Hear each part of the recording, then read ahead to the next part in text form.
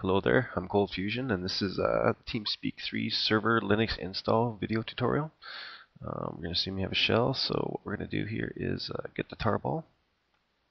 Let's go to the Teamspeak website, copy the shortcut. We're going to use the wget command. Grab that.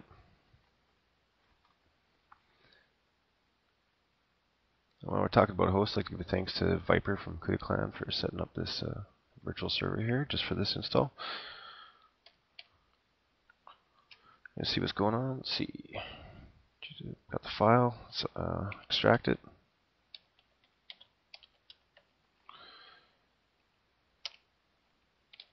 And there, it's made its directory.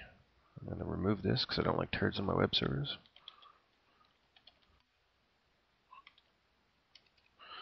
Change the directory into that directory that was just created. We're going to notice the Teamspeak binary is sitting there. There's a database plugins. We're missing the INI file and your license key if you have one. Here's your INI file. Make sure you fill in this kind of stuff. I'll have a post on the forums. Right, so you want to have your voice IP, you want your transfer IP, and you want your query IP all the same. Alright, and there's your ports. Make sure everything's set up. This is for SQLite or SQLite. Alright, so let's go to our FTP. We'll throw those needed files in.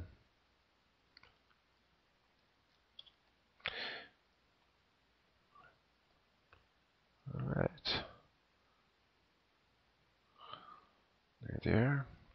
Now, there's lots of ways you can start and stop your server. The reason why I'm using screen this time, or in this particular fashion, is because we got to get the output. Alright, so we're going to start the binary.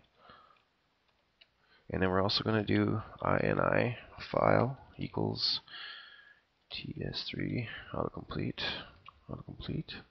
We're going to set the initialization file. So this is a command line parameter we have to set. And we're going to hit the go button and pray. There we go. Now we got some information here we need to have. Right here. These are your server and password for the server query manager. You need this. So save this.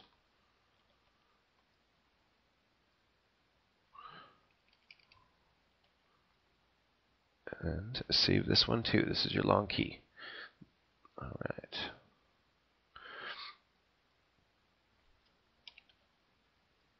Alright.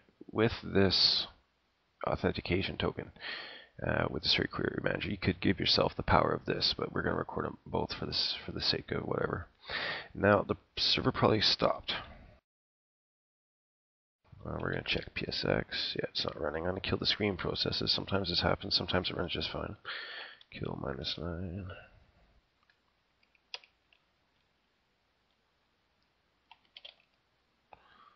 And let me kill this one.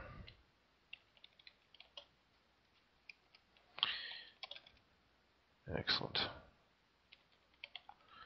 going to start it again here.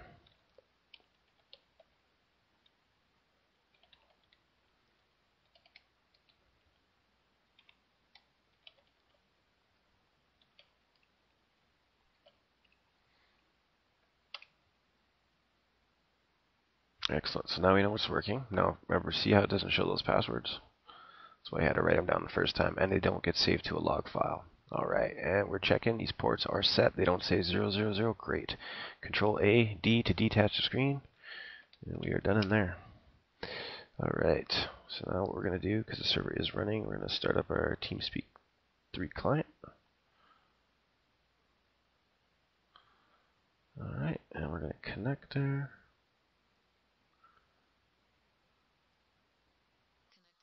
Alright, now we have no server authentication yet. What we're going to do here is go to permissions, use token. We're going to use this token here, the long one. This is what most people are doing. This is the mistake most people are doing, is they just add themselves here. Now you've given yourself serveradmin 6. If you go look in the permissions, you see serveradmin, normal, guest, and you will see that server admins for file transfers and stuff are 75. Permissions, these are weights. We'll get into that later a little bit. Alright, what I want to do is go to the server query manager.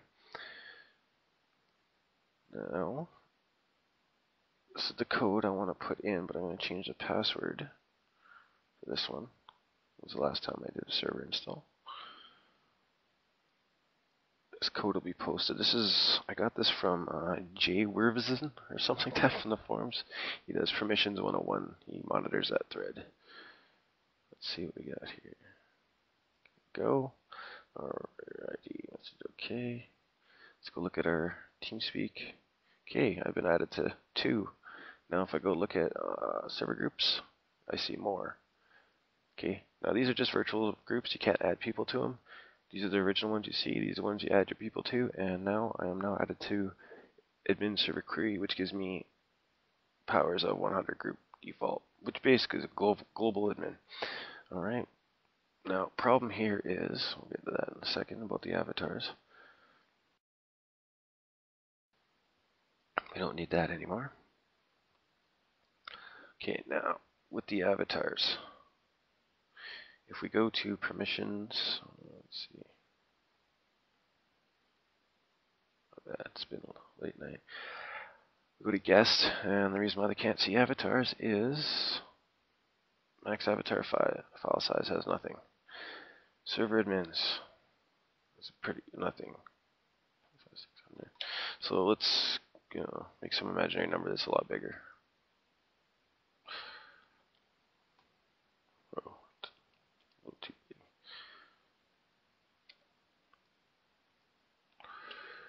Imaginary number, that's actually in bytes. I just don't feel like doing a conversion to 1.5 megs, but it'll be adequate. Alright. Give everybody that. For server admins, normal and guest users that just join, there's their avatar file size. Now you can actually do avatars, assuming that this is set correctly. This is for total bandwidth for the server. Click on your server, go to edit virtual server, click on more, click on transfers. Now the older clients, these values are not set right. If you cannot tweak these values or gray, you did not log in the server query manager correctly. Insert group 2. Okay. Beta 5 and on, and I'm pretty sure 2, 3, and 4 all have these values set correctly, so these will work, but the older ones not so much. Alright, so now we can do avatars, I do believe. I'll be able to see it regardless, even if there wasn't a problem, but let's test. Let's make a new file transfer channel. Create channel, transfers, permanent. You created a channel. Excellent. Now to enable file sharing, what I want to explain to you here is that look at server groups. Server admin to do file sharing, file transfer. Their weight values are 75. Use as an admin server will be 100. Normals are 50 and guests are 25. Now guests only have certain powers though. Download power, browse power. They don't have delete. You can look at these on your own server. But just remember that if you're looking at, this is a pecking system. Guests have 25, normal 50, server admin 75, and 100 for normal admins. Let's go to our channel permission to enable transfers, on transfers. We'll go to file transfers. Notice how they're all grayed out. They're not enabled. Add permission group. Alright, file upload power. Server admins to be able to. Needed file download power. You want regular users to be able to. File delete power, only server admins. File rename, server admins. File browse, 25, so even guests can do it. Create directories, you want only server admins to do it. Needed power, download quota, 100 megs. Should be enough unless you're, doing some serious file transfer. That should be good. From that point on, the room transfers is now set up for open file sharing. Right, we got nothing in there. Let's throw TS server INI in there. File transfer complete. Alright, let's check it out. Does it have a size? Yes, it does. Can we download it? File transfer complete. Can we view it? So snap. There we go. So that in a nutshell is how to get avatars, file transfers, and everything working. Alright, I hope you guys enjoy the new client. And the permissions, if you really want to get into that permissions thread, server permissions 101 in the permissions. That's the gentleman where I got that little bit of SQL code, server query code there. Second part down. There we go, right there. This is a pretty informative thread. Read this, wrap your head around it, you'll be doing fine. Alright, thank you very much.